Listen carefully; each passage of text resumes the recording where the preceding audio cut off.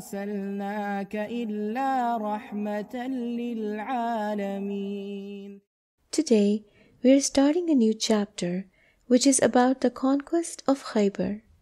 The Battle of Khaybar represents the final expulsion of the Jewish tribes in the Central Arabia at that time.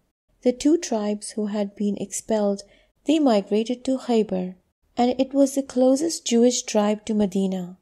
We know that in the Battle of the Trench, the Jews of Khaybar helped some of the opponents and persuaded the Banu Qurayza to also break the treaty with the Prophet Muhammad ﷺ.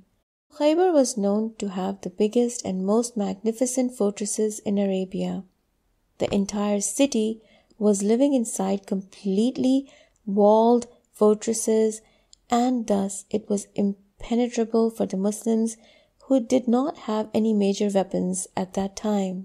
This was one of the big issues. Therefore, the Muslims realized this would be a very difficult battle. The main reason to attack Khaybar was to primitively attack, because the people of Khaybar, they would do anything to get their land back in Medina. So it was a preventive attack to safeguard Medina from the attack of the Jews. Khaybar had no treaty with Medina, and in those days every single land had to be prepared for attack. So the Prophet ﷺ announced to go to Khaybar, and he took with him around 1,700 men. The Prophet ﷺ camped away from Khaybar at night and started marching to Khaybar before Fajr, and when they finally came within the distance of the first fortress, they saw the people leaving with their clothes, tools and axes, etc. to harvest the dates. As soon as they saw the Muslims, they rushed back, running, saying, "Muhammad and his army has arrived." And they ran inside, shut the doors and sealed them.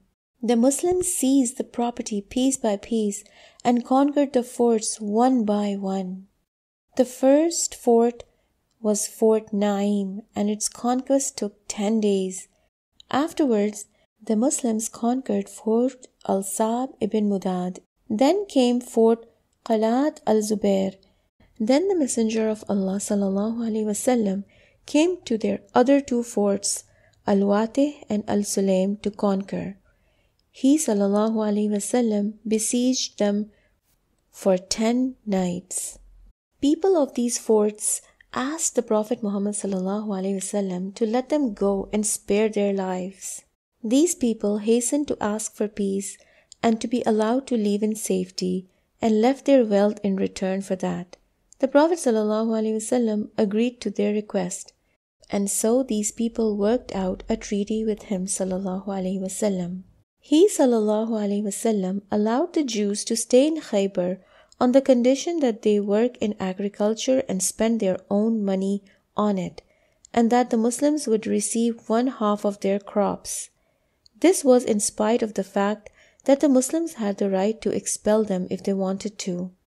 As the leaders of Jews went to the Prophet ﷺ to negotiate the terms of surrender, that the Jewess Zainab ibn al-Haritha inquired about the Prophet's favorite food.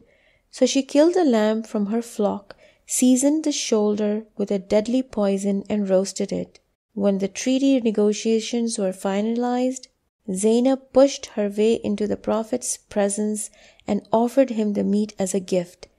Zainab ibn al-Haritha poisoned the whole lamb, but especially the shoulder. When the Prophet ﷺ and the Sahaba sat down to eat, he put a bite in his mouth, and as soon as he did, he said, "Everyone stop eating." He said that, but unfortunately one of his companions by the name of Bishr ibn al-Bara had already eaten it, and it was too late for him. The Prophet Muhammad ﷺ said, "The shoulder of the lamb has told me it has been poisoned. Subhanallah." So he spat it out of his mouth. As for Bishr radiallahu anh, he swallowed a little bit and fell severely ill. A number of other Sahaba spat out the meat before they swallowed, so they had to be treated. The Prophet ﷺ then called the tribe who gifted him this meat and asked about poisoning the lamb and their lies.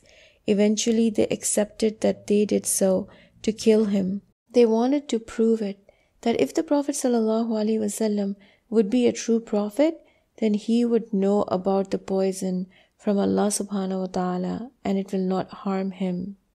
They knew that the Prophet ﷺ had been saved, therefore he must be a prophet, but it still did not affect them. As a result of this poison, the Prophet ﷺ felt the pain for the rest of his life for around 4 years. So much so that on his deathbed, he said to Aisha radiallahu anha, "I still feel the effects of the poison from the women of Khaybar." Here we conclude today's episode. Stay tuned and Jazakallahu khair. Please don't forget to press the like button and subscribe to our channel Zill Noorain. Until next time, Assalamu alaikum wa rahmatullahi wa barakatuh. أرسلناك إلا رحمة للعالمين